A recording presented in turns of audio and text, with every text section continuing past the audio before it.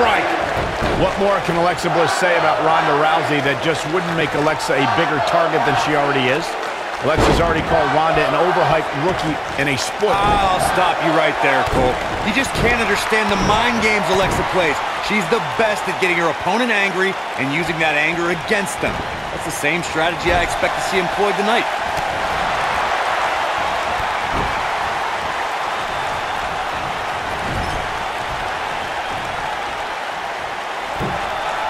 She's up on that top turnbuckle. She won't be for long. Corey, tell me, just how much strength does carrying your opponent around like this take? Let's put it this way, Cole.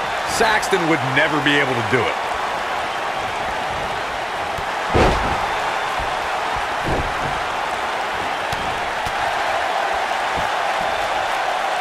Walking around the city earlier today, guys, the only thing anybody was talking about was this title match. Everywhere I went, from the coffee shop to the bookstore, everybody was talking about this match.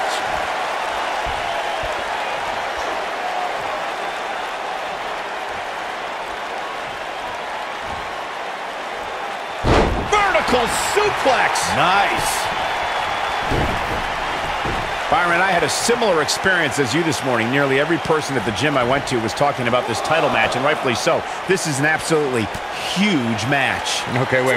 Let me get this straight. Byron spent the morning at the bookstore, while you, Cole, went to the gym. Man, that's brilliant. You guys have any other jokes?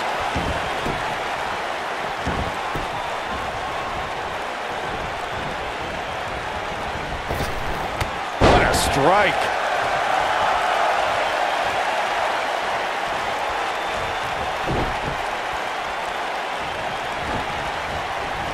You gotta believe this one's over. Guys, a loss here for the champion would be incredibly embarrassing, especially considering all the trash talking I'm told that's been going on behind the scenes. I don't want to reveal my sources, but let's just say...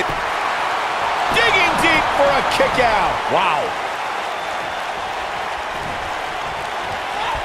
Nailed it. Must be in a hurry. New champion. We just witnessed what many felt was impossible.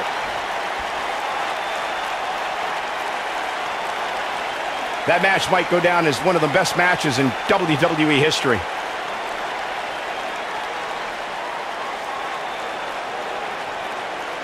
Wow. I haven't seen a match like that in a long time. I might go home and watch a replay. It was that good.